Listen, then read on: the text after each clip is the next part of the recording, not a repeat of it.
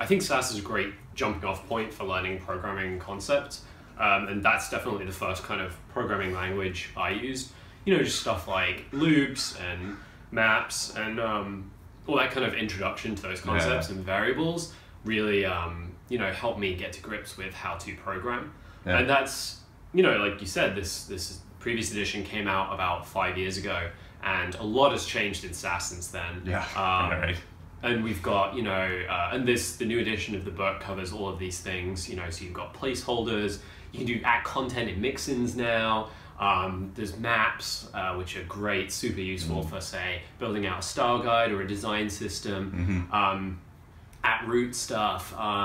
Yeah, and so it was really great to be able to write all this stuff down and into our new edition. And we really wanted to make sure it was easy to use for anyone. So, you know, if you know a little bit of Sass or you do know some programming concepts, like this goes pretty in depth into some of the more detailed things, but it's also, you know, also aimed at a beginner as well. So if you're totally new to, you know, or if you know some CSS and HTML, you can, you know, get into Sass that way, which is... Sass is, like, what makes Sass so cool, I think, is that, like, people haven't done it before. Like, you can basically just write CSS, like, if you've been writing CSS, and then you can just start doing magical superpowers. That's why we call it, you know, CSS with superpowers. You're like, oh, wait, I can do that now? Like, it just, like, adds a bunch of features. And so that's actually, well, so, okay, the reason we wanted to write a book was not because you make so much money doing it.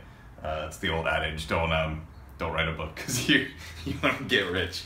But it was really important to us that, like, people had a really easy intro. So I don't know if you've ever looked at one of these, like, this format of a book, but basically what it is like each thing, there's like code on the right and then we explain it on the left. Like every single page takes this like exact same format. Like we explain what's going on and then there's a thing.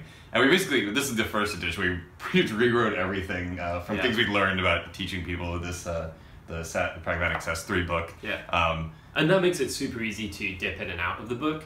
So you can easily, you know, just look up something you're particularly interested in or implementing, and then you can see like some really useful code examples and then a description, which makes it, you know, a lot easier to use as a reference as well. Yeah, and it's like, like the first lesson's like basically just here's CSS, and then the second lesson's like here's CSS, and now you have a variable. Right. Boom! That's kind of fun, and it just like it matures really nicely. Yeah, and we're really, really proud of it. I mean, he did most of the hard work, but, you know, I'm the idea guy. Check out the new edition of our book and reach out to us.